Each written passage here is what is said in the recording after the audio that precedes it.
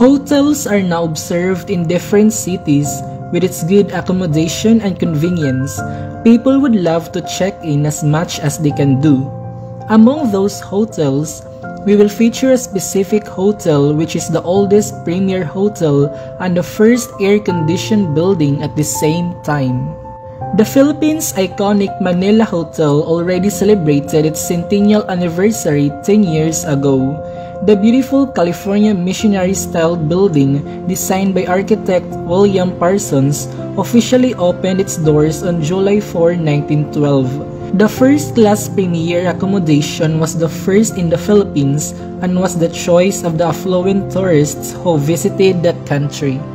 As part of the master plan of Manila, Parsons designed a hotel that is situated at the center of the graceful half-moon of Manila Harbor, providing Manila Hotel a commanding view of the fabled Manila Bay sunset.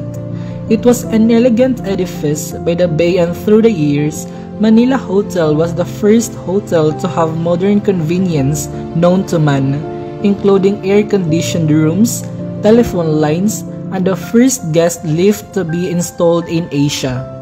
Since its grand opening, Manila Hotel has lived through 2 world wars, the formation of a new republic, the rise and fall of a dictatorship, and 2 people power revolutions, among others.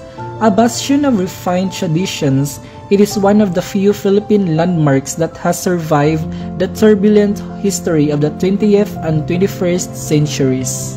Aptly called the address of the prestige, Manila Hotel has been the choice of world leaders, royalties, notable personalities, and legendary figures. Indeed, it was a hotel that made history. Among its most illustrious guests was General Douglas MacArthur, who made Manila Hotel his official residence and headquarters during his tenure as the military advisor to the Commonwealth Government of the Philippines. The hotel has also been the venue of lavish banquets for the members of the royal family, grand society balls, and milestones in Philippine government, including the Philippine Constitutional Convention in 1971. As what Ernest Hemingway said, the Manila Hotel is one of the most important landmarks in Manila. It presents a great story for the Philippines. It is the perfect representation of the city, if not the country's resilience, vitality, versatility, and hospitality. This is Armel, by the way. Thank you for listening.